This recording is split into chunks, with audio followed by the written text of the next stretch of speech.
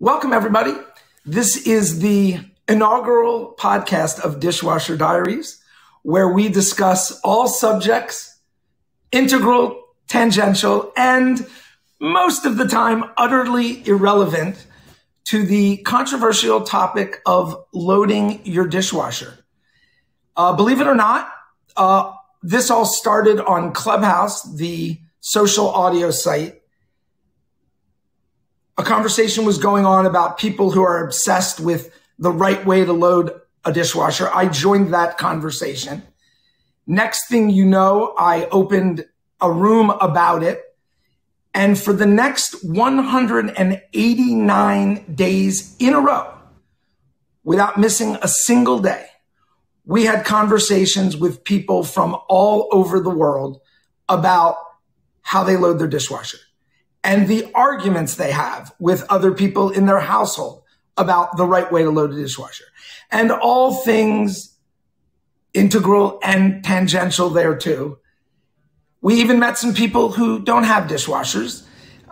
They're human dishwashers, and we talked to them about how they wash their dishes. We've talked for a while about turning this into a podcast where we continue to talk to everyday people about that subject and whatever else comes up, and also to talk about somewhat more well-known folks and more accomplished folks in the public eye about that very same subject. And our special guest today, the absolutely positively only person that could be the guest for the first episode of Dishwasher Diaries, is Jenny Lumet. And we'll welcome her in a few minutes and explain why she is absolutely positively the only person who could be the first guest.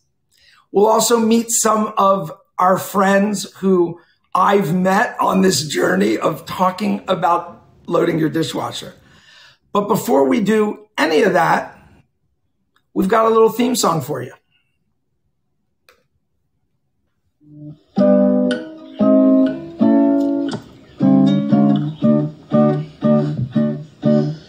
Do you wash by hand or by machine? Do you rinse your dish or do you leave it in the sink soaking? Dishwasher queries from people all over the world. Bring your questions then. Come and meet my friends. Dishwasher Diaries. Have you ever cleaned out your food trap? Nope. Have you ever researched all the brands of the product you're using? We will investigate the best way to dry your plates. Bring your questions there. Come and meet my friends. Dishwasher Diaries. Dishwasher Diaries.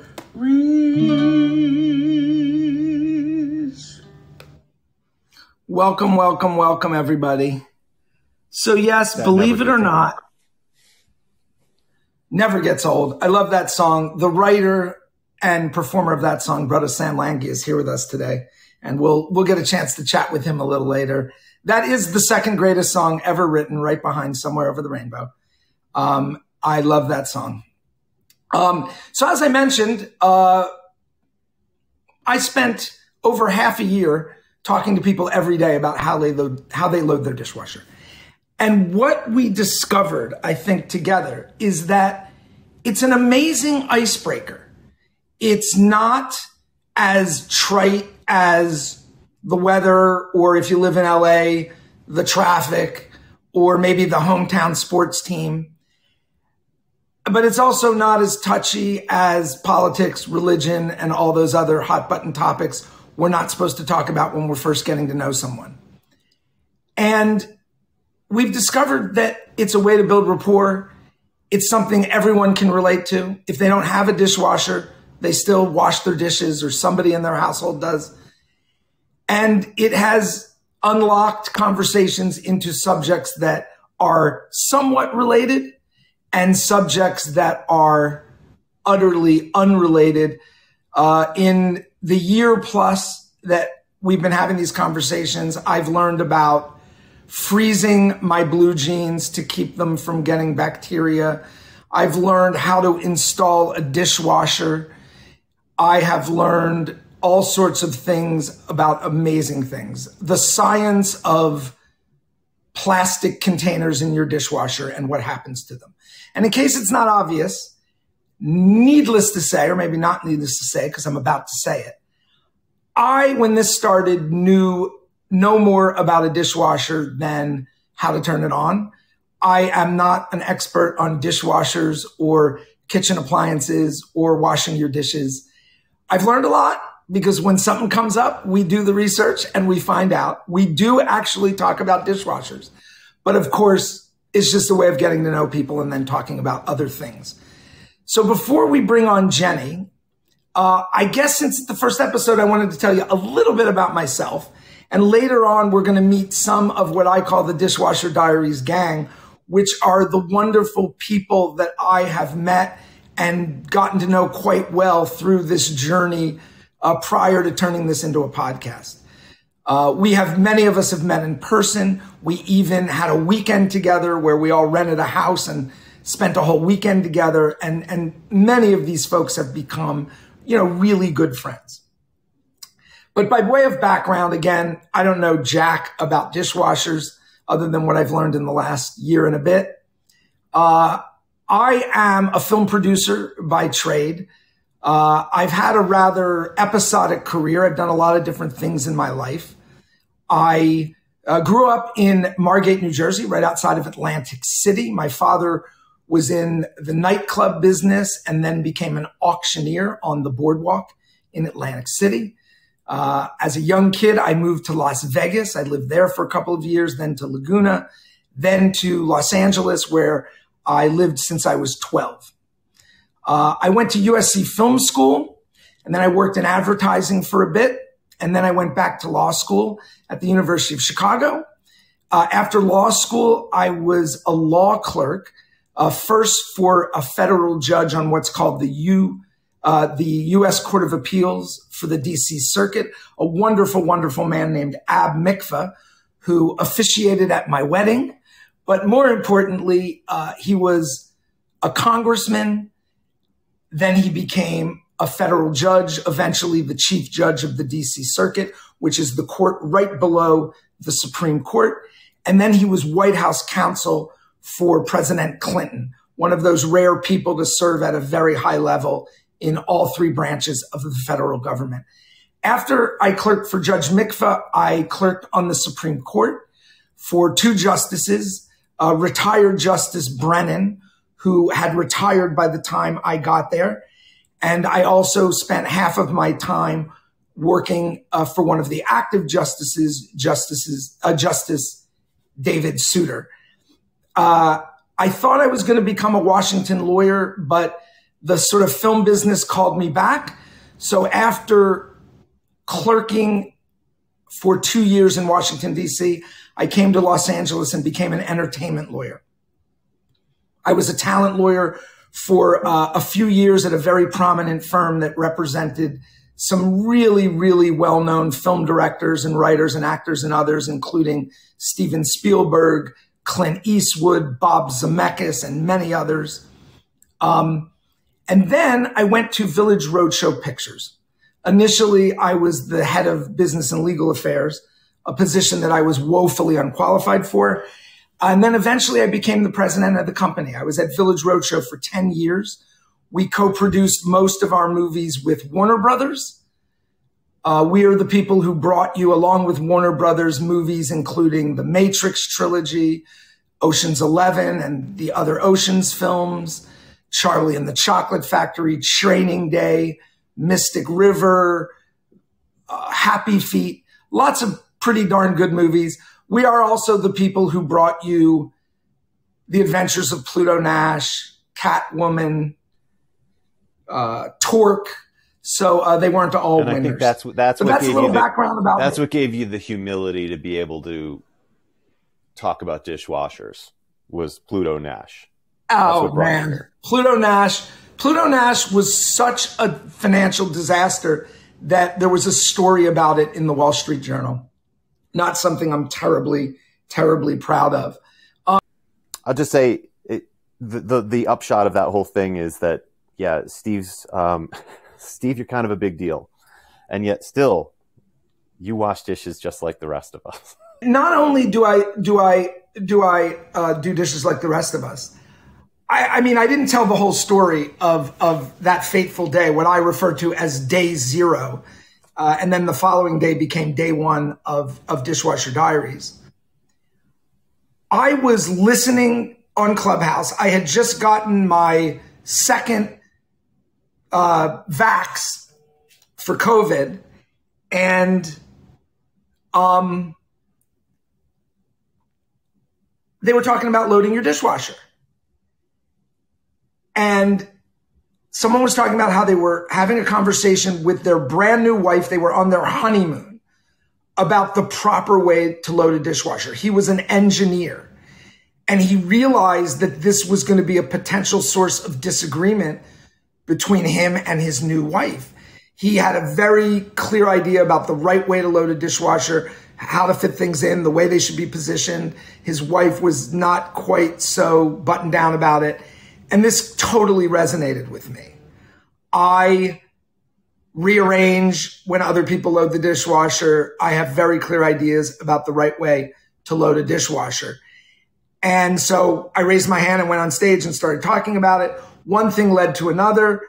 I joked about opening a room the next day just to talk about how people load their dishwasher. I did that.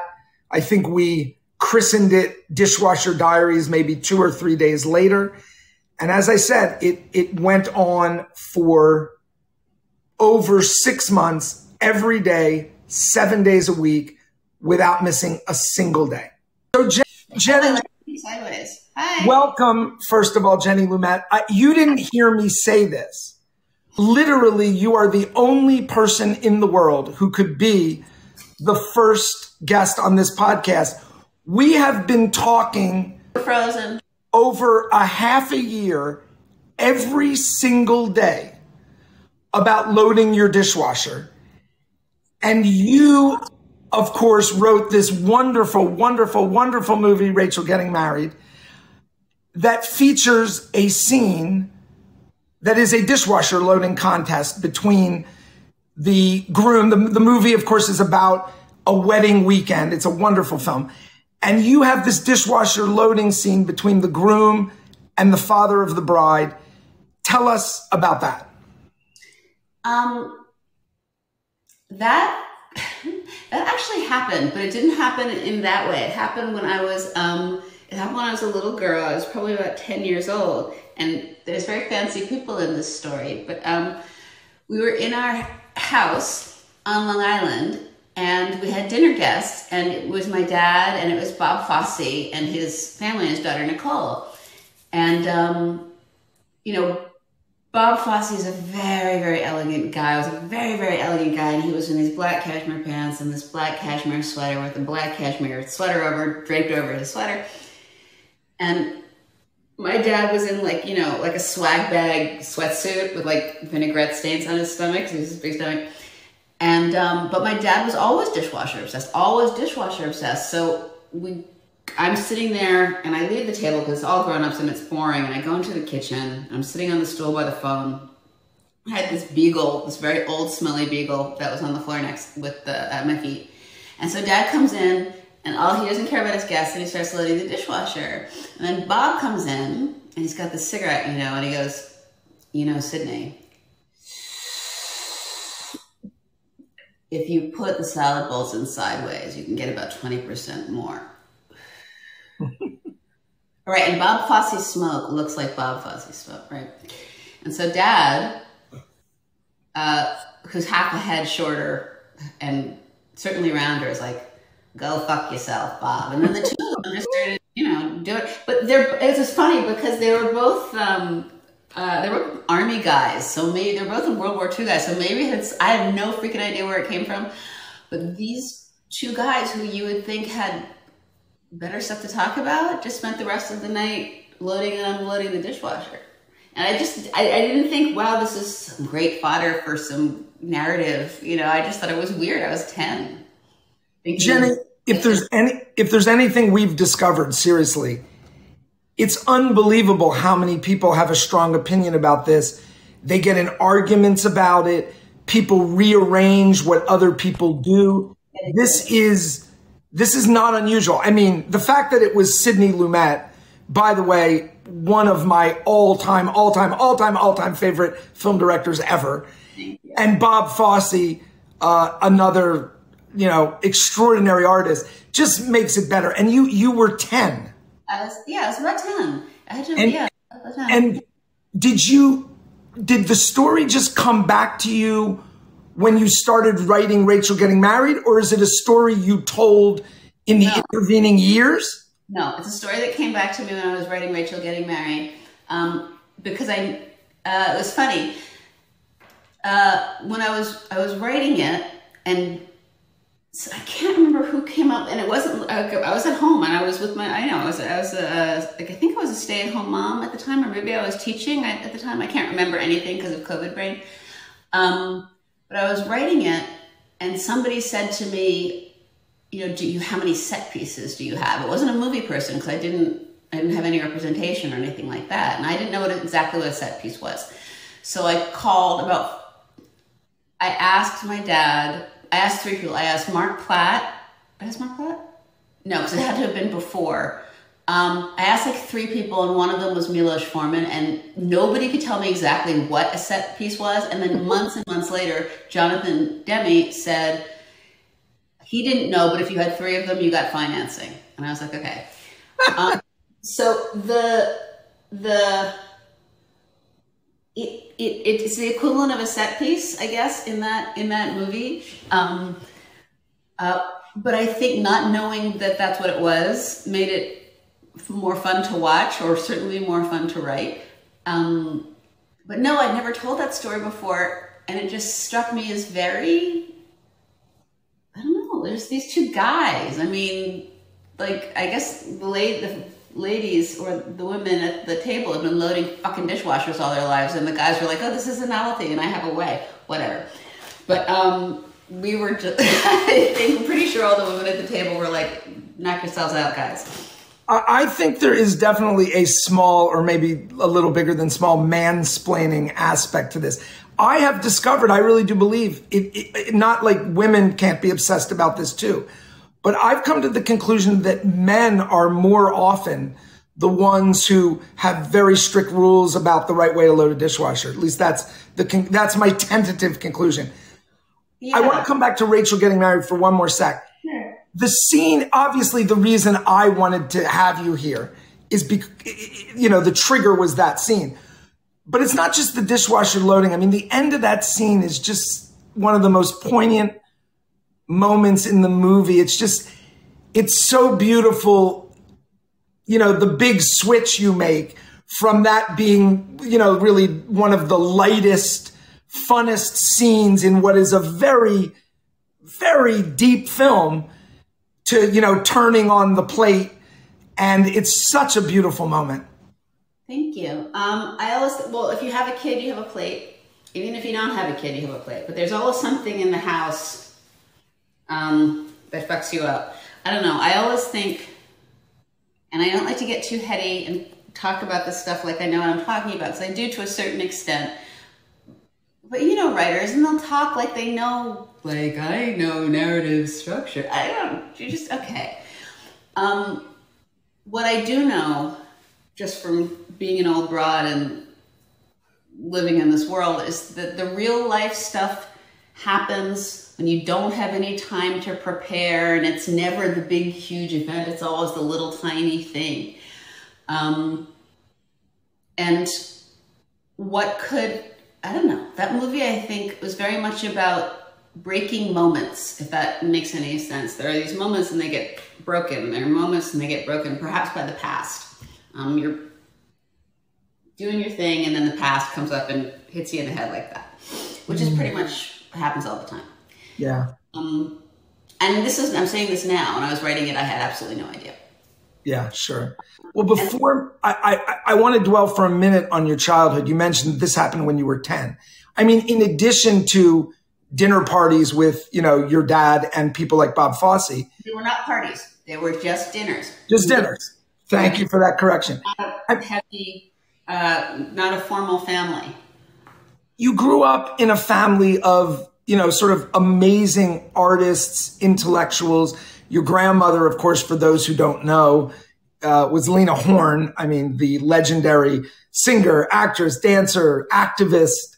In fact, there's a personal connection there. I grew up in Atlantic City, and my dad worked at the 500 Club. The two famous clubs in Atlantic City were Club Harlem and the 500.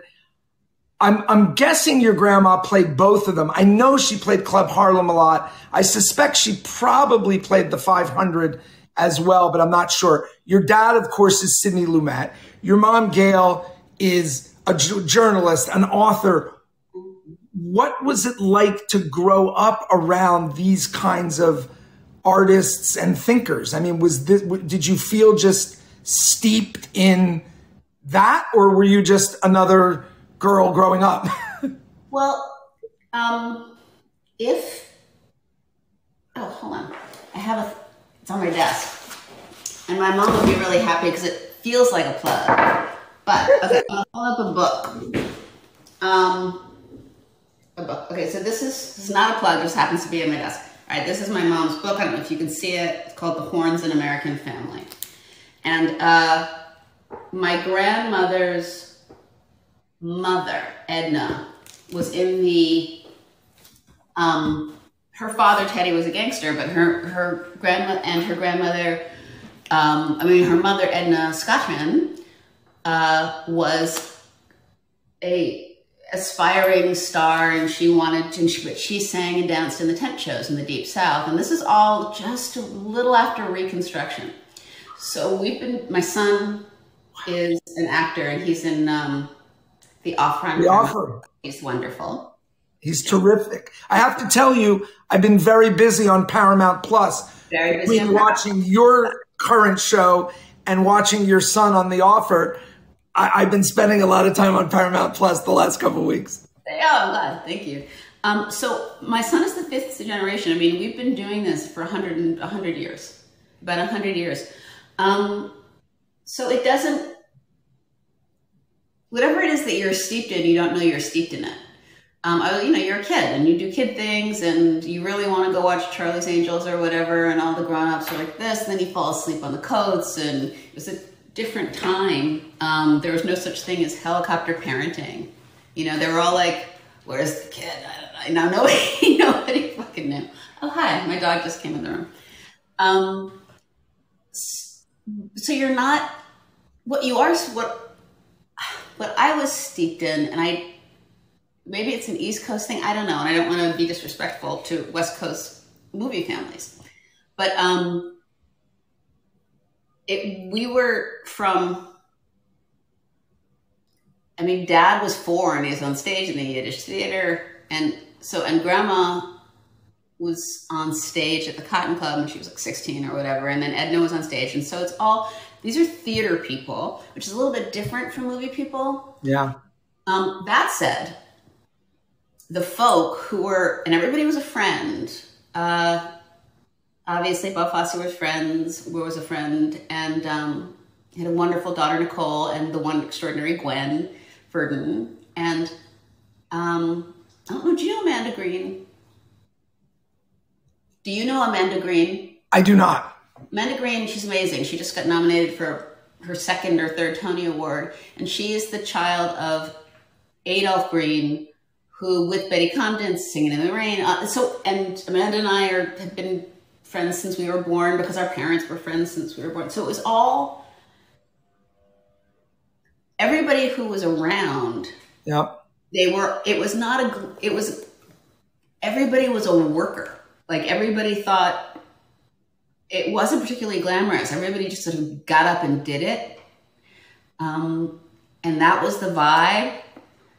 It was, it wasn't particularly, it didn't feel glamorous. It might have seemed glamorous, but all everybody did was say, "Oh God, I gotta get up and I got this and who's doing that," and then, but then it was screaming and yelling and making inappropriate jokes. So that's really what it was. It felt very like a wonderful community more than people saying smart shit. It was mostly a lot of screaming and yelling and Chinese food. That sounds somewhat familiar. My parents also from Philadelphia, like your dad. So I want to jump forward to Star Trek. I mean, obviously, you know, you have the new show that you're the co-creator of, executive producer, too. But you've been with Star Trek for a while. When you first got involved, I mean, right, it's such a long-running franchise. The fan base is so unique, along with maybe just one or two other entertainment properties really in the history of American pop culture. Was that daunting in any way because it was Star Trek and not just some original show that you were working on? Did that make it different for you? No, I mean, there are two things to say about that. One is, again, school teacher, and I love form. I love sonnets and haikus. I think that if you have a really deep structure, it can illuminate the emotional stuff that's going on. I love structure. So writing within that, and I fucked up a bunch of times, and then people, like, you know, the department of "you fucked up Star Trek" calls you before and says, "You fucked it up." He has to. That's a little scary. No, it's great. It's great because you know, there's a whole bunch of folk who say, no, that can't happen because in DS9 this happened. You're like, okay, and then you figure out. But Star Trek was it was a choice for a lot of reasons. I wrote Rachel, and then I had two other screenplays, both of which had black ladies black women as the protagonist, and I couldn't get them made. And there is perhaps a world where they were terrible screenplays that were really poorly written. So I figured, okay, maybe should learn some stuff. So I did a lot of doctoring other people's stuff, and when I met Alex Kurtzman, I realized, holy shit, he's one of the few people who have black women first on TV. I mean, he had Sleepy Hollow, and I was a consultant on Sleepy Hollow. And then with Disco, you have the extraordinary Sonequa Martin Green, who deserves all the love in the world. And I thought, this is great. I get to write shows about black women. And that's really how I stepped into Star Trek. And do you feel, I want to talk a little bit about not only your career as a black woman in Hollywood, but also black women on the screen, not just behind it.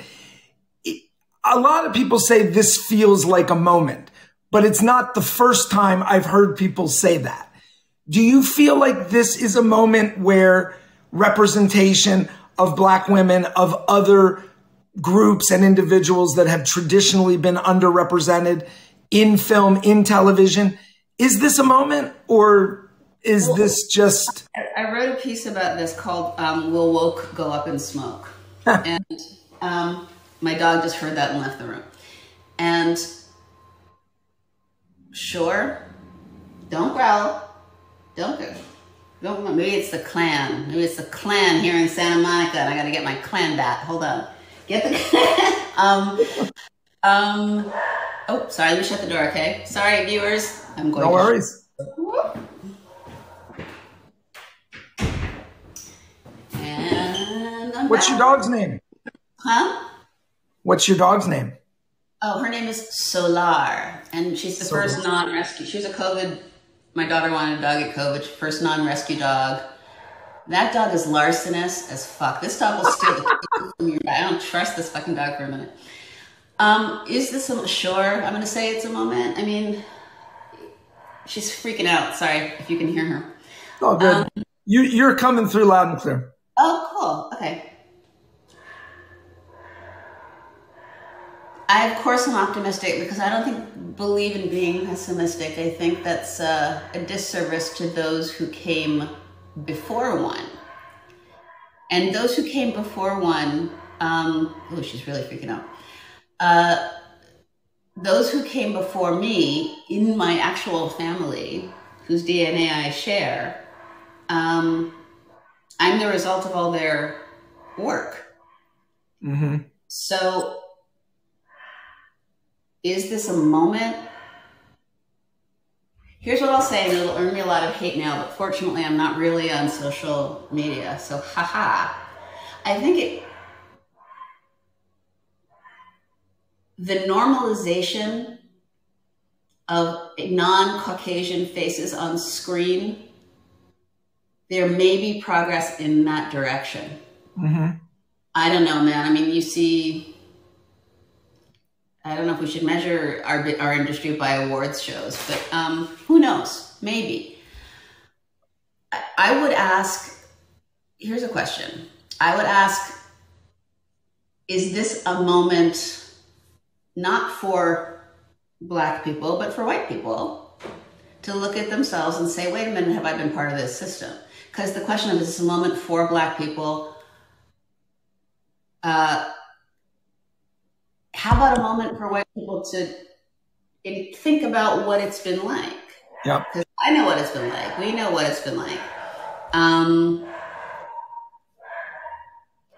So do white folk know what it's been like? And again, my dad's a white folk. Yep.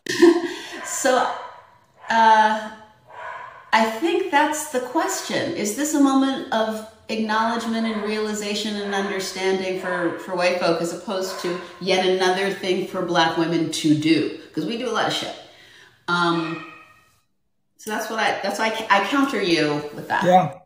And in response to that, like one thought that occurs to me, right? I often will hear people say, white people and Black people or from whatever underrepresented group, they'll say, there'll be an idea like, well, you know, what I really want to see is stories where all of those people who have traditionally been marginalized and underrepresented, represented, but where it's irrelevant that right? It's not important that they're Black. It's not important that they're gay. It's not important, whatever it is. And I always say, yeah, I want to see those, but I also want to see stories where it is important because, well, I mean, they're all human beings. I mean, it's relevant that, right, all of that stuff about what their identity is often relevant. So I don't want to just get to a place where it's like, oh, it's just the Hispanic cop and the gay bartender, but also stories that are about that lived experience. And go ahead. Oh, well, Man Who Fell to Earth is my show, and which is on Showtime. And Man Who Fell to Earth, I'm extraordinarily proud of this show, and I'm extraordinarily proud of the response to this show. And most of the response to this show has been, it doesn't lead with race, with the understanding that you are talking about the importance of seeing a lived experience, absolutely. But I will also counter. A lot of the shows that are based in the other, the LGBTQIA, am I forgetting? I'm sorry.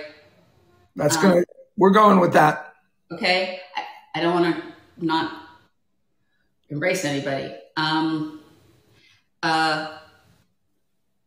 certainly the Black and brown community. Often the shows that we see about the lived experience of those folk are trauma-based and they're trauma porn, and that pisses me off. I often think that if you somehow are othered, if you need to have a movie made about you, you've got to show, if you want to have a movie or a television series that's about you, there's some kind of weird punitive element, like somebody's getting their ass beat. I keep thinking about For Colored Girls, and I keep thinking about, you know, the movie What's Love Got to Do with It, and you think about the story about Matthew Shepard, and you think about Cabaret, and you think about the Cabaret, maybe that's not the same thing. But the leaning into the, I don't think that, and I know that you're not saying this, but I don't think that the price that marginalized people should have to pay for representation is to be getting their ass beat. Yep. Yeah, I mean, look what's going on in the Star Wars world, man. It's crazy. And because nobody's getting their ass beat on screen, like the entire internet. Yeah, it's madness. It's madness. So with the understanding that this is a life and you should know about this life, and it is on this life is on this earth and it's as beautiful as yours, if that, right? Right on. 100%.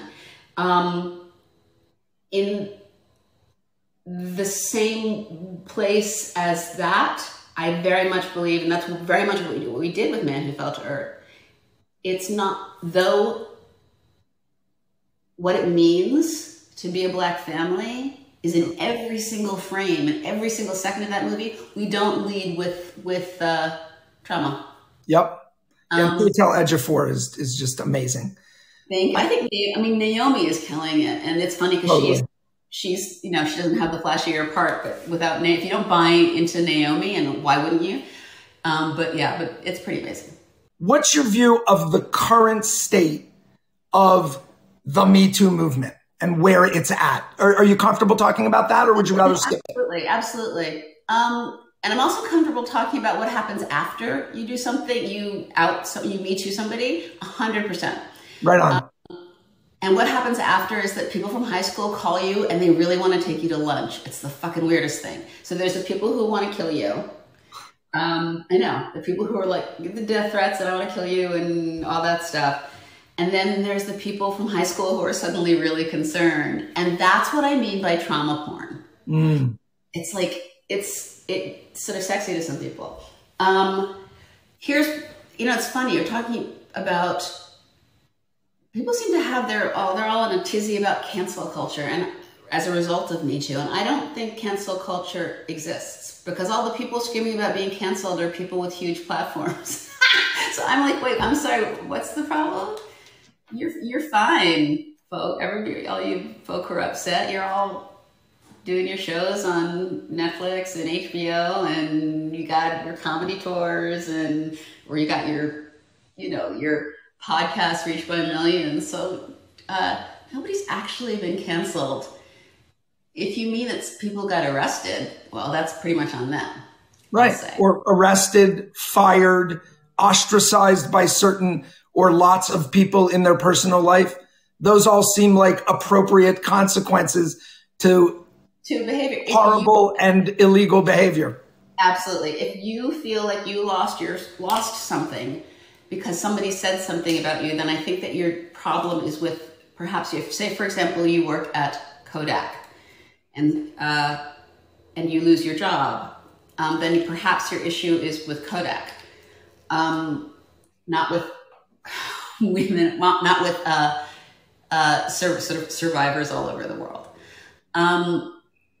Oh, wait, hold on. I've got COVID brain. So I said something right before. What did I can't remember. Oh, Me Too. Me Too, started by Tarana Burke, is in great, great shape. There are two Me Too's. There's the Tarana Burke Me Too.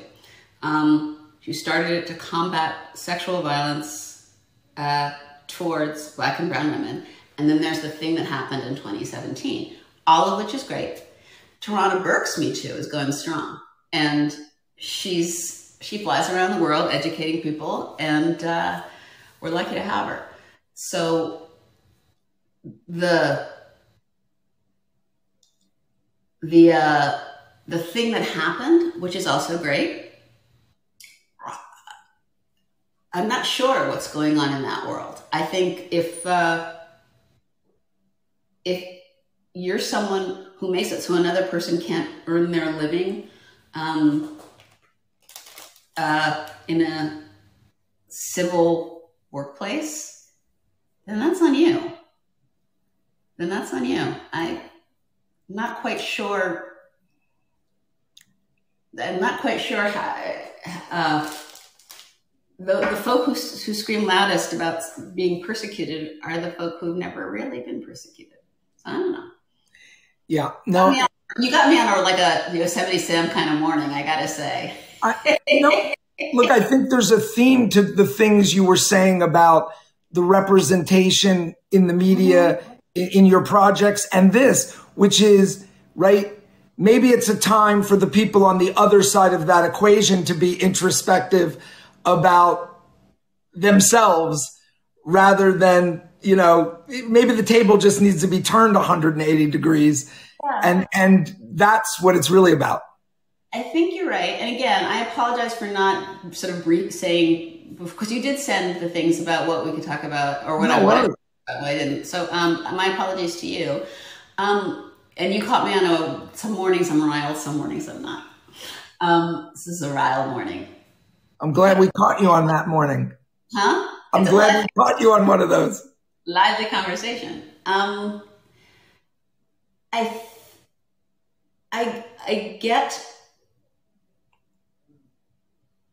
started, the next thing that I'm writing about is I have another show that for Showtime about my grandma. Awesome. And the amount of work that she had to do, just sort of walking across the street. And I just, the discussion of, is it a moment for whom to do what? Because I'm tired. Oh, my dog's tired. I'm tired. So maybe it's a moment for the folk who aren't quite as tired in this way. And I'm glad I'm not on social media because I would have gotten a billion things saying, I'm tired. And I get it. But there's this way of being tired, the way of carrying a way of representing an entire people every time you go get a sandwich. So maybe it's, I think it's, will the folk who demand that you represent everyone, realize that that's an unreasonable an expectation? Right on. Well, listen, it would not be Dishwasher Diaries if I don't get to ask you a few questions about loading your dishwasher. Okay, but before you ask me a few questions about loading my dishwasher, why is this show called Dishwasher Diary? And what is your personal, I want to know this right now, what is your personal obsession or connection or just love, like a deep love for dishwashers? So Jenny, while we were trying to find you in the vortex of Fireside, I told the following story. Okay, and it was hard. I couldn't figure it out. I feel bad. I'm sorry. It's all we love that you're here. Please. So during COVID, I spent a little more time than probably was rational on Clubhouse, this social audio app. And when I was sitting in the recovery room after getting my second COVID shot with my little earphones in, there was someone talking about, he was on his honeymoon and he and his new wife got into a conversation about loading the dishwasher. He was an engineer by training. And he was worried this was going to be a source of conflict. He had very clear ideas. I raised my hand. I said, oh my gosh, I have this same disease. I will rearrange the dishes. I joked, tomorrow I'm going to open a room on Clubhouse and we're going to talk to people about how they load their dishwasher. Jenny, 189 days in a row, 7 days a week, I would talk to people. The conversation would start about how they load their dishwasher. And then we would talk about their marriages, their careers, politics, the Supreme Court. And what I found was it was this bizarrely amazing icebreaker. I didn't do it as an icebreaker with you. I wanted to save it to the end, where it's kind of like instead of talking about the weather or talking about the hometown sports team or traffic on the 405. You ask people, do they put their forks in handle up or handle down? Yeah. And the next thing you know, they're talking about the most personal things in their life. Yeah, well, that's how it started. Yeah, and that just happened, not just today. Okay, so you're asking me about my dishwasher? I'm going to ask you. So first of all, are you the person in your household that is primarily responsible for loading your dishwasher? My daughter, who is 14, that's become her job. Well done. It was previously my job. Okay. I am not a particularly domesticated chick. When you were loading it, did you have a method? Was there a particular place for everything? When I was loading my dishwasher, it was much more of an emotional exercise than a logistic or mathematical exercise. And it's interesting because thinking about your friend, the engineer, and also Bob Fosse and Sidney Lumet, a choreographer, director, a director, and an engineer, which is all the same fucking person. Order and it's good. No, it's good. But my dishwasher loading stuff were the things that I treasured more than life. Yeah. They would always go on the top rack because usually they were small things, cups and mugs and plates. Right. Cups and mugs and like cereal bowls, because a perfect cereal bowl is a great and beautiful thing. It's a great and fucking beautiful thing. And you have to have the right sort of angle to the side. Oh my God. It's a cereal bowl, and it's significant because I'm a cereal person. And also I have these glasses, the set of glasses that I got at Fish's Eddy 150 years ago called Heroes of the Torah. And there's a hero of the Torah on each glass. So those are sacred. And they go in like a little special place. Oh my God. Once you're down there with the your big ass plates and your knives and forks and your pans, I don't give a shit. Just throw it in. Throw it in there. But there's a sacredness to the things that look, this milk pouring thing, which I think it's a milk pouring thing, is shaped like a pink elephant, and that's really, so the things that maybe I'm an animist, but the things that I actually have given some kind of consciousness to, those crap. That might be a little more meta than the engineer guy. That is one of I'm seriously, over a year of talking to people about how they load their dishwasher, we now have a unique Jenny Lumet thing about precious items. That's a new one. I love it. When you handed this job off to your daughter, did you actually say, okay, knives have to go in sharp side down, but leave the spoons eating side up because they'll get cleaner? Did you give her instructions? No. I explained the sacred things. I do. I still load the sacred things. Maybe when she's 16, we'll see. I happen to have amazing kids, and not everybody has amazing kids. I'm really lucky. I mean, sometimes you actually know that your kid's an asshole, and it's like really, you can't say it, but you know it. You're like, God. I don't. I have really cool kids. I'm really happy about that. And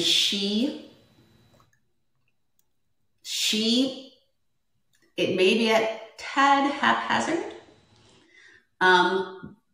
but I've left her to develop her own dishwasher journey, as we all must.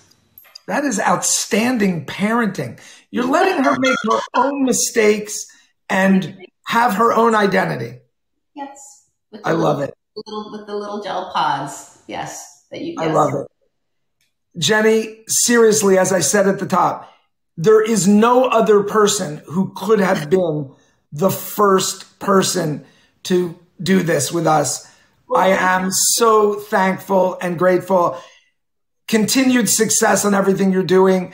I'll keep watching your shows and whatever you do next. And your dad will forever, and we talk about film a lot on Dishwasher Diaries because I'm a film producer. I've said it a million times, truly just one of my favorite directors in the history of cinema. And so that's a special treat for me too. You know what? He's one of mine too.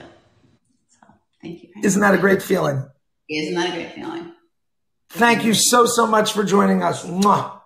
Hey, Jenny, real quick. This is Chris, the producer. Hi, Chris, I have a question. Do you have time for a couple of questions from the audience? Sure. Oh, thank you, Chris. And I think Chris has the first one. Yeah. I have a question for you, Star Trek related. Okay. How do they handle their dishes on the Enterprise? Because I know they have a food replicator. What do they do with the dishes? I actually pitched this series to Alex Kurtzman, who's a wonderful guy, who you should have on this show. And I said, who the fuck cleans the Enterprise? Who fucking cleans it? Because it's always like, where's sparkling, right? And I was like, those people, I want to know about those people. If you replicate the food, do you replicate the dish? Does the dish, you guys remember Willy Wonka when Mike TV became a million different, so does that happen to the dish? I really don't know. And I think that I have to write this down. And Jenny, even if you replicate the dish, when you replicate the food, you then eat it and digest it. You still have a dirty plate at the end, even if you replicated it. You got to do something with it. I'm actually writing this down to ask Alex. I love this. Star Trek. So thank you, Jenny. Up to the top. It would seem wasteful. I don't know how. It would seem. I got to think about this because we've opened up a rabbit hole, Star Trek rabbit hole. Maybe maybe they go through some portal to like the other freaking space and time enterprise where there are people like scrubbing the dishes. You're like, damn, these people don't rinse or whatever it is. I don't know, but I'm going to find out and get back to you. Beam them over to the Romulans, yeah. Well, you know how they would be. Not to be an asshole, but I don't know how. I don't know. Maybe they get all Greek wedding at the end of the noon. They're like, that would be cool. All right, I'm gonna ask that too. Well, we're now gonna have to do a follow-up conversation with Alex, and maybe by then we'll have the answer to this question. He's gonna be all obsessed. Yeah, he can report back. Okay. We have a few questions from the audience. I forgot to mention this at the outset, but I'm sure Chris has it totally in control. So if you have a question for Jenny, you have time for maybe 3 or 4 questions? No problem. Wonderful. Okay. I know that Colin had a question, and I know that Lisa had a question. Colin, would you like to go first? I saw you first. Hey, thanks for doing this, Jenny. This was great. Sure. Thank you for I'm happy to be here. We're happy to have you. And, you know, me especially, because I'm a huge Star Trek fan. I grew up going to conventions, Star Trek conventions when I was a kid, and in Toronto, nevertheless. And now it's really great to know that you guys are producing it over here. So, you know, I have a theory about the dishes because I had to research this. You know, if they reproduce the dishes like, you know, Picard does when he orders his Earl Grey at a certain temperature, the dishes I think they would be recycled, because if you look at the International Space Station, when they have dishes on the International Space Station, it comes in these packaging and they throw away the dishes and the packages get recycled. So I think that might be one way they go with it. But I also wanted to ask you, I want to say thank you so much for having the Gorn I think it's a new alien species, right? Well, the Gorn existed in TOS. Oh, yes, that's right. Yes, I forgot all about that. My question was actually in regards to Rachel getting married. You know, some of the character names, for example, Sidney harkens back to your dad, and I think the Buckman. His original name was Mick, and Tunde Evenbe, who played that character, requested the name change, and I was. Oh. And Buckman kind of seems similar to your mom, Buckley. Were there any other draws from your own experience in the script? My mom was actually a Jones. Buckley was her married name. She was Gail. Here we go. Gail Jones Lumet Buckley. No, Buckman.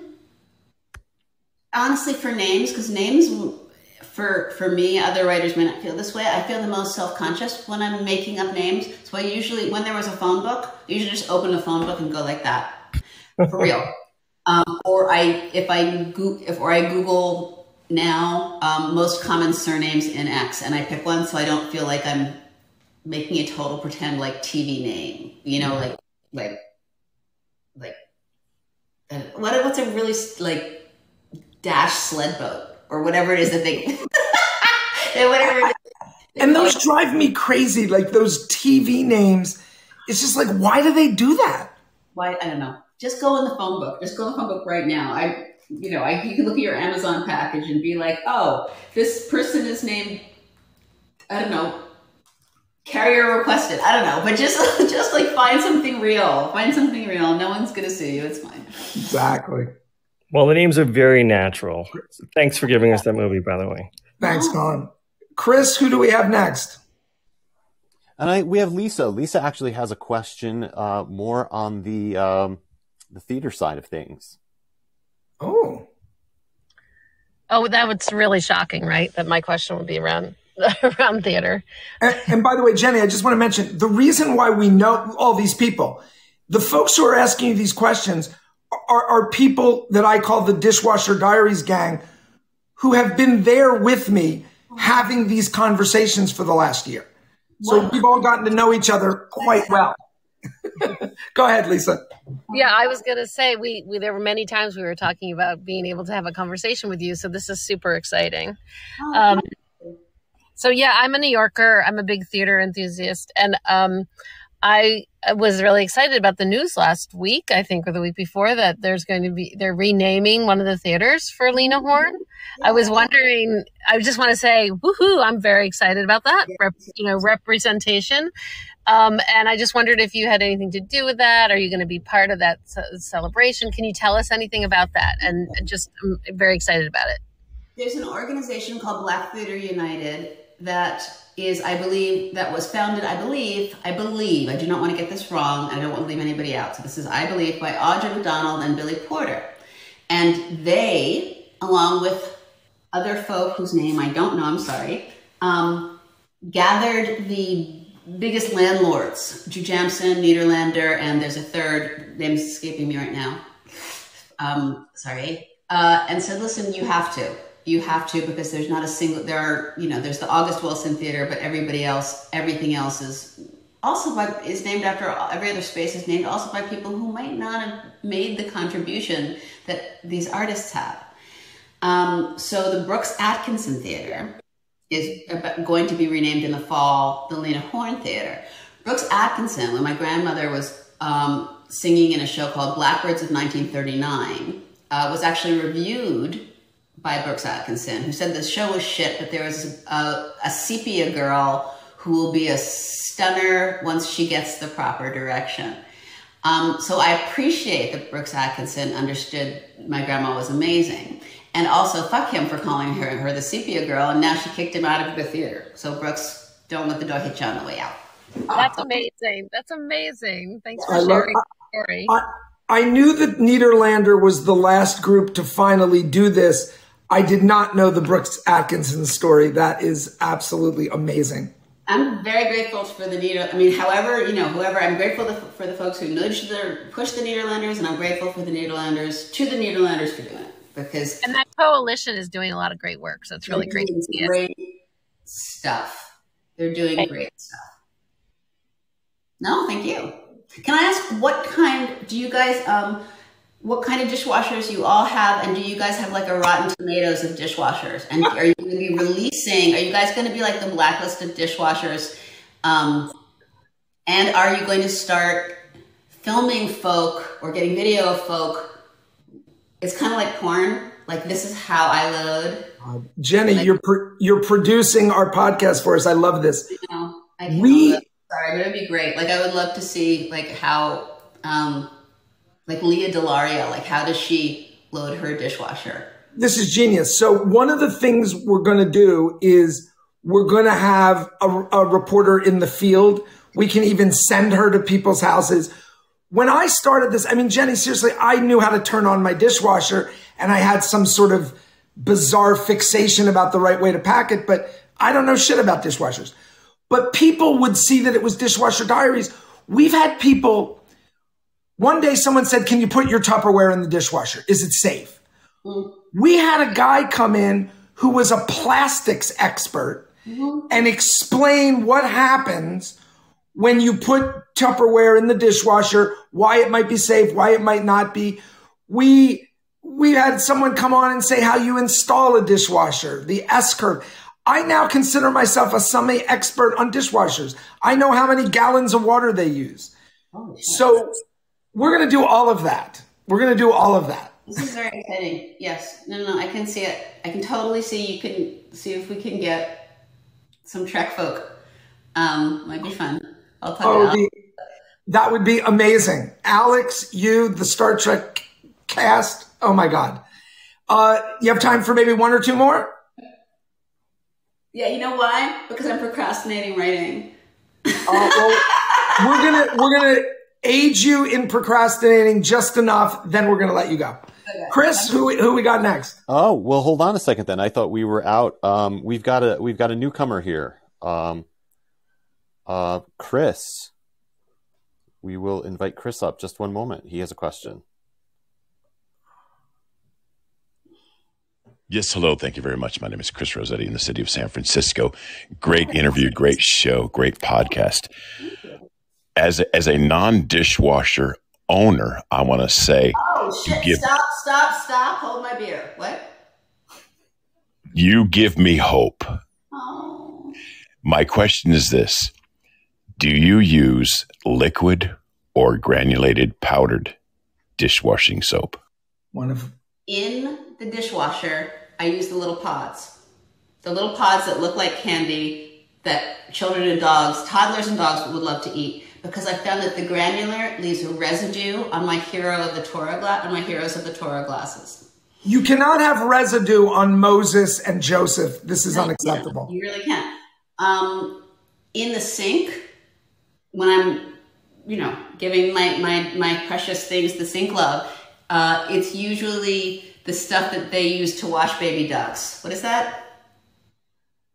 You guys, there's all those commercials about how is it Dove? No, not Dove. Dawn. It's Dawn. Dawn. The blue stuff. The blue stuff. Thank you for the information. Once again, thank you for giving me hope. You could be in the Dishwasher Diaries gang. You're starting to get into this. Chris, thank you. And I hope someday to boldly wash where no man has washed before. Thanks, Chris. We have one more, Chris? You got a lot of folk named Chris. We do. Everyone's named Chris, apparently. Yes, I'm only bringing Chris's on stage. No, that's not true. We have an Andrea that is coming up next with a question. Okay, yeah. Here we go. Invite to speak. Hello, Andrea. Hey, Andrea. Hello, can you hear me? Yes. Wow, this is so exciting. Thank you so much. I am a massive Dishwasher Diary fan, and this was a great first podcast. And Jenny, what a great interview. Thank you. My big question of the day, I totally agree with you, by the way, that this is a moment also for white people. So thank you for that reminder, and happy Juneteenth, everybody. I do want to say that I am very curious whether you use rinse aid in your dishwasher or whether you use white vinegar as an alternative. White vinegar. Yeah. Fully committed to white vinegar. Rinse aid has vaguely terrifying connotations to me. It sounds like, I don't know. White vinegar, 100%. Rinse aid sounds like a product they would try to make you use before they found out that saccharin was bad for you. And I don't mean to diss the rinse aid people. Oh my God, am I going to get letters? But no, white vinegar, 100%. First of all, I am dumbfounded that we are getting questions about your dishwashing regimen. No, I think it makes perfect sense. I guess it does in some. Remember, when I first contacted you, you said, "This is demented. I really don't understand how this happened." And now I have a habit of saying I really need to reevaluate my life choices. But this is a kind of validation that there's something here. I mean, we are now getting into what fluids you are putting inside of your dishwasher.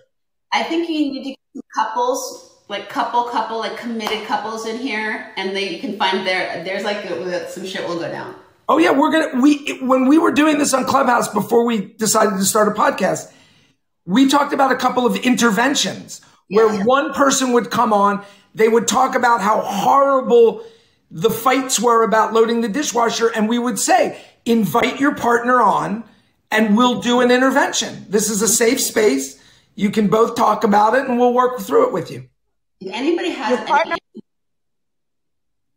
Or your mother-in-law. There have been a few of those. Yeah, I bet. Okay, one more. Our last question for Ms. Lumet. Okay, and then I have to go. I have a question, if that works out. Cindy, diva. I want to introduce you. Cindy owns 3 dishwashers in her home, and she never loads any of them. We call her our dishwasher diva. I respect that. That's like a goal. I will say, Jenny, that someone back channeled me while you were talking and said that we have a lot in common. So, and it's funny that you just said that, Steve, because my question and comment is relating to the plurality of dishwashers that potentially are in your home and how it ties back to the story you have about your father and Bob Fosse.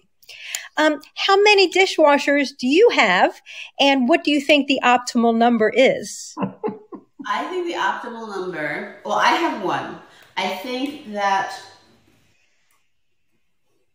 now this brings up a much bigger question, because now you've opened up the world of marketing to where someone says, here at Restoration Hardware, you have this dishwasher that is for your ceramics or your this, and here you have, and that will be, you know how people have these refrigerators that are the size of like a VW bus? So people are going to start to have multiple fridges for different, I feel it. Hold on. Doesn't everybody? Do you? I'm sorry. I feel bad now. She's a diva. My optimal is one dishwasher, but one person to freaking do the dishes. That isn't me. So that's what I got. Well, I like the second half of that because yes, then it doesn't really matter how many dishwashers you have. Yeah. Because I was thinking, and to me, it was the main takeaway of your entire gorgeous interview, is that when your father, Sidney Lumet, was being told by Bob Fosse that he needed to tilt his bowls just so to be able to make more room so he has more space for more dishes, I kept thinking to myself, well, it's a shame Sidney couldn't just say, I have 3 dishwashers, Bob. I don't need to do that. I have 3. Well, Sidney, my pop, he's a Depression era kid. So the 3 dishwashers would have been a wild, what? He would have said, like, what? Who has ridiculous? He'd have said ridiculous. Not to disuse it. This is not a diss, but this is him. This is a Depression era guy. And every single thing that we finished in our house, or halfway finished food-wise, he would wrap it in tinfoil and put it in the freezer. And no matter what it was, when it went in, when it came out, it was spaghetti sauce. I don't know how that happened. My mom called that concoction. Yeah. Everything. Heels of bread, eggs. It's perfectly good. They last forever like that. So it's a different vibe. He probably would be horrified that I have this fancy house in Los Angeles, and I think I've opened the oven like nonce. And the refrigerator is really fancy, and I'm not a particularly large person, so every morning I'm like, I can't open the fucking thing. So he would probably be horrified that I usually order things and then throw away everything at the end of the meal. But, you know, we move on. Things change. Jenny, never did a dish when she didn't have to. Have the audience will know why I'm asking this question. You may or may not. Have you ever put a pair of your own blue jeans in the freezer? Yeah, of course. You put your blue jeans in the freezer, or you get them dry cleaned because then you don't get the shrinkage. But only in times of absolute necessity. But that's how everybody got through COVID, thinking that they didn't go up 5 sizes. Like, no, I'm still fitting into my jeans. It's because you haven't washed them since 2021. 100%. Jenny, your discussion of the appliances, you're wanting to ask us questions about our own dishwashers, your ideas about our podcast, and your answer to that last question have confirmed to me that this was destiny, that I would find you and you would agree to do this. You are a member of the Dishwasher Diaries gang. This is extraordinary. Thank you. If there was ever a softball game against another podcast, I don't know how we would do. Would we do okay? I don't know. I'm going to be sitting there with Cindy, like drinking Diet Coke and not fucking running around the bases. I don't know how we do. We'd have clean dishes, and that's all that really matters.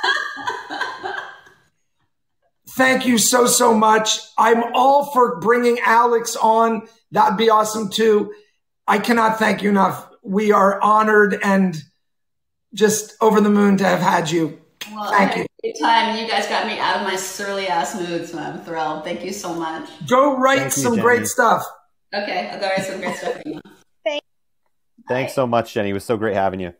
Bye, guys. Bye-bye. Am I still here? I don't even know. We'll kick you out if you don't find your own way out. Oh my gosh, I love it. Jenny, well, let me find it. It was amazing. I'll help you down to the audience.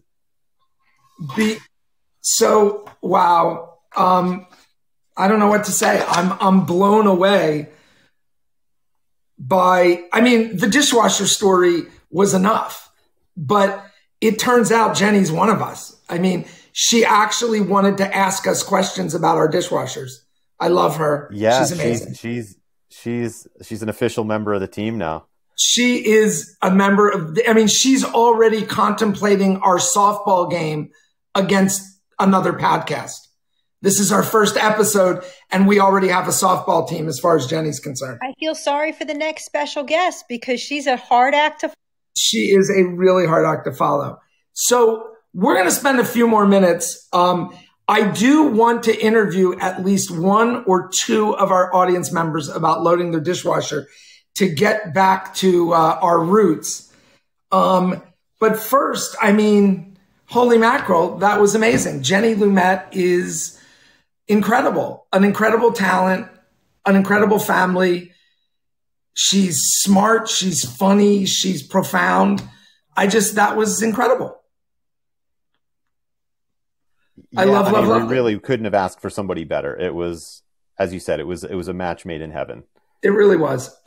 So look, I know we have many of our friends here, and as we continue these podcasts, the whole Dishwasher Diaries gang will join me in conversation with each other and with other people we bring in. But I did want to end today by inviting at least 1 or 2 people who have never been here before to come up and let us have a conversation with them about how they load their dishwasher. And so if this is new to you, if you've never been in Dishwasher Diaries before, because even though this is our first podcast, we've been around for a while, raise your hand and we'll have a short conversation with you about that. So yeah, let's do that. I assume, Chris, someone has raised their hand. I hope so. I am looking and I see who has raised their hand. Let's look and see. We've got some familiar faces that have raised their hands. Familiar faces are good too. Okay. Let's look and see who I got here. We don't have familiar faces. There were some. If you want to and we encourage you to do this, because this is how we initiate you into the madness, is to raise your hand or just let me know that you want to come up and talk, and we are going to ask you some dishwasher questions. Well, Steve will ask you dishwasher questions. Don't be afraid. It's a safe space. And I do want to clarify. If you don't own a dishwasher, that's okay. We have dishwasher refuseniks. We have people who would love to have a dishwasher and just don't happen to have one. We've talked to people from all over the world, including in places where dishwashers are far less common than they are in other parts of the world. We'll talk to you about hand washing. Don't be afraid. And you can be there since day one and have never touched the dishwasher. That's fine too. Absolutely. And you can own 3 dishwashers and never have touched a dishwasher and come up. Not that that refers to anyone in particular who's here right now. We're going to bring back up our friend Chris with the glorious radio voice. And Chris, holy mackerel, that voice. Welcome, Chris. How are you? Well, thank you so much. Since I am new, although I've already asked a question, I do have 2 follow-up questions about dishwasher. You don't get to ask follow-up questions yet. First, tell me, I have a few questions for you. Where in the world are you? I'm in San Francisco, California. And are you the person in your household that is responsible for loading the dishwasher? We don't own a dishwasher, but I am the dishwasher. You are the hand washer. Excellent. And we have a whole different set of questions for hand washers. But first I have to know, do you not have a dishwasher because you don't want one, or just the place where you live didn't have one? Why isn't there a dishwasher? We live in 420 square feet and there's no room. The kitchen is so small. When I turn around, I turn the gas burners on with my rear end. I get the picture. And you said you are the washer. So first question, do you wash dishes after every meal, or do they sort of accumulate in the sink until dishwashing time, maybe like at the end of the day? We have a 2-sided sink. So basically one side is left open at all times for the actual water and washing. The other side is left open for the actual dirty dishes. Once the dirty dish side has accumulated to the stack of approximately 2 to 3.5 feet, I wash the dishes. Okay, so I'm guessing you're exaggerating a little about the height of the stack, but seriously, is the accumulation of dirty dishes an issue for anyone else in the household? You're the guy who washes the dishes. Is anyone else unhappy that you allow a rather large stack to accumulate before you get to washing? Not at all. After 35 years of marriage, my wife is quite happy that someone else helps. Just the fact that you're doing it works for her. Exactly. And do you also do some or all of the cooking, or is that the division of labor? One person's cooking and the other person's cleaning? I probably do 50% of the cooking. My wife does the other 50%. And also she does 90% of all baking. I do 90% of all cooking rather than baking. You got some stuff going on there. You got baking and cooking. This sounds good. And okay, so let's get into your technique a little. You mentioned 2 sides of the dish, of the sink. So it's time to wash the dirty dishes. I assume before they went in the sink, they were scraped off maybe into the garbage can. Is that something you do? They were either scraped off if it's just the bare refuse, or if there were large portions, they were repackaged for later use. And if they were minuscule portions left over, they were repackaged in the freezer for later soups. A la Sidney Lumet. I mean, that's a technique taken right out of the Lumet household. We learned exactly just moments ago. Okay, so it's time to wash. Is the water running, or do you like fill the sink with water? What's the technique? The technique is to separate the glasses and cups first. They are then done into the initial rinse, the water being about a quarter filled. And then once the glasses are done, we move on to the next set of utensils. Okay, it sounds like you're being pretty mindful of not using too much water, too. Exactly. We do have to pay the water bill. Well done. Well done. And, maybe even being somewhat kind to the environment. Are you a towel dryer or are you a rack dryer? I'm a raconteur. I'm a rack dryer. Okay, your rack. This is a G-rated show, but we do like to talk about people's racks. Is it wood? Is it metal? What does it look like?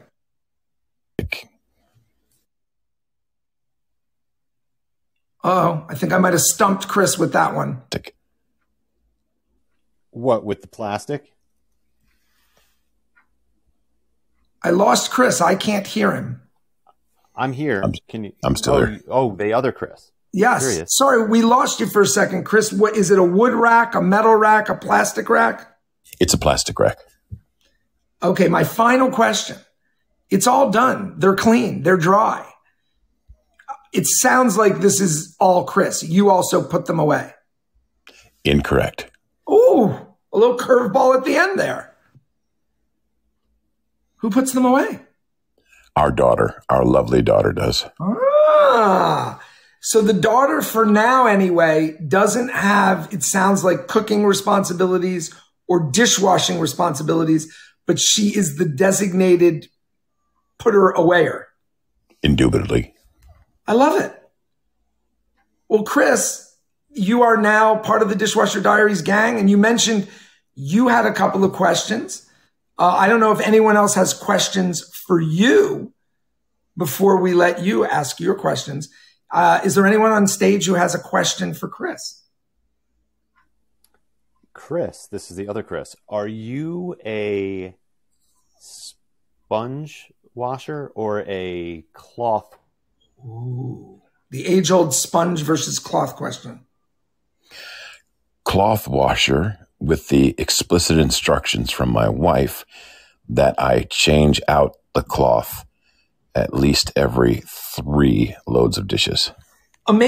This is amazing. Chris, you actually anticipated my follow-up question. Amazing. Chris, you said you had a couple questions for us. I'm a little afraid because we really know nothing, but go for it. Well, 2 questions. One is, as in dryer lore, washer and dryers for clothing, the dryers have what they call the missing sock phenomenon. The dishwashers have a missing utensil phenomenon. And then the follow-up question, or last question rather, have you ever tried cooking? I've seen videos where people cook in their dishwashers. 2 amazing questions. So let me take the second one first. Before we became a podcast, we took a deep dive into dishwasher cooking. It's unbelievable. People doing whole meals, fish, chicken, people doing artisan drink in the dishwasher, creating like botanicals. It's insane the number of things you can do in a dishwasher. We also learned, somewhat less pleasantly than preparing a meal in your dishwasher, several people have died in their dishwasher. For some reason that I haven't figured out, this seems to be a particularly Australian phenomenon.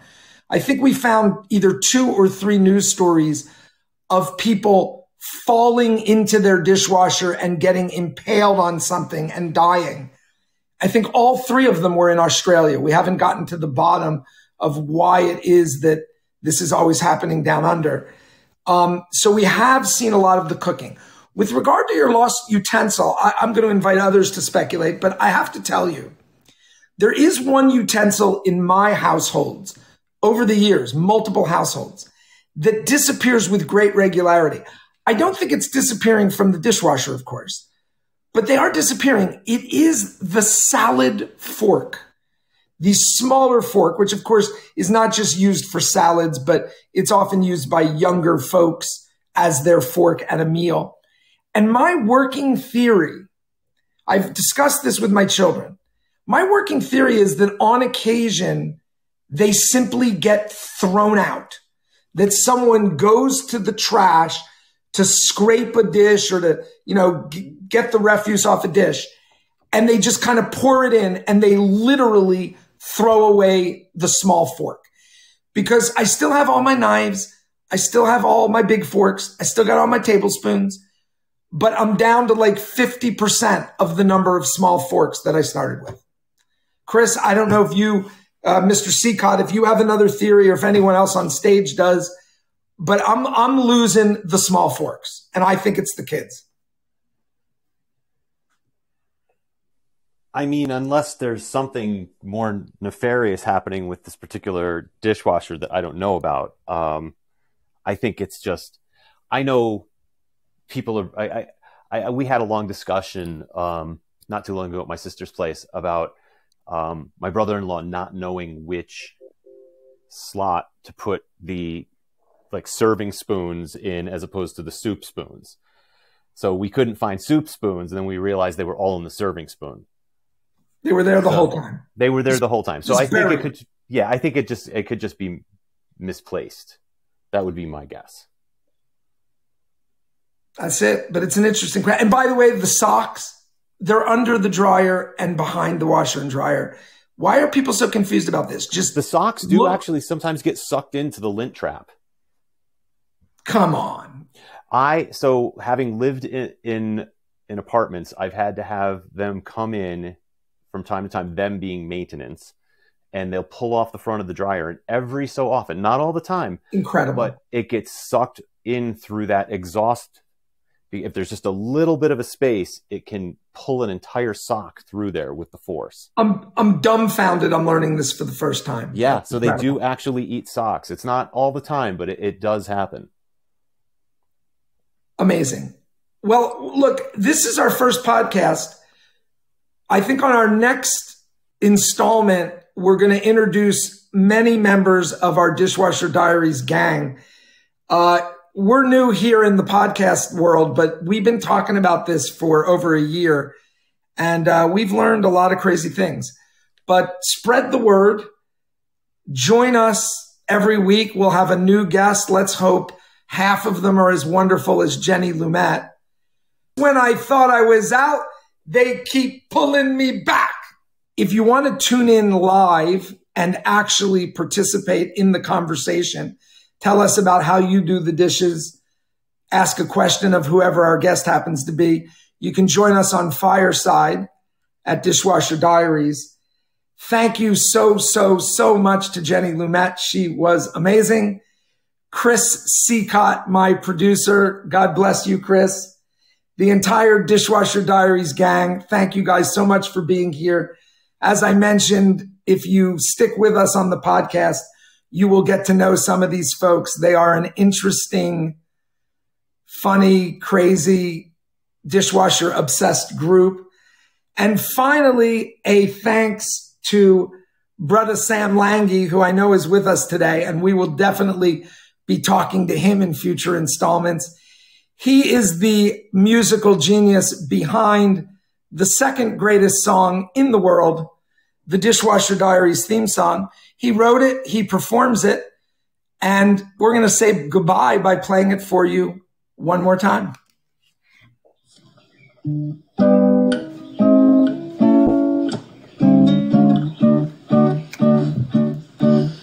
Do you wash by hand or by machine? Do you rinse your dish or do you leave it in the sink soaking? I wash after every meal. Dishwasher queries from people all over the world. Bring your questions then. Come and meet my friends. Dishwasher Diaries. Now, have you ever cleaned out your food trap? Still no. Have you ever researched all the brands of the product you're using? We will investigate the best way to dry your plates. Bring your questions then. Come and meet my friends. Dishwasher Diaries. Everybody now. Dishwasher Diaries. Take care, y'all. Can I see you soon? I want to just say one quick thing that we haven't been able to say before. Dishwasher Diaries was recorded before a live studio audience. Created live on Fireside.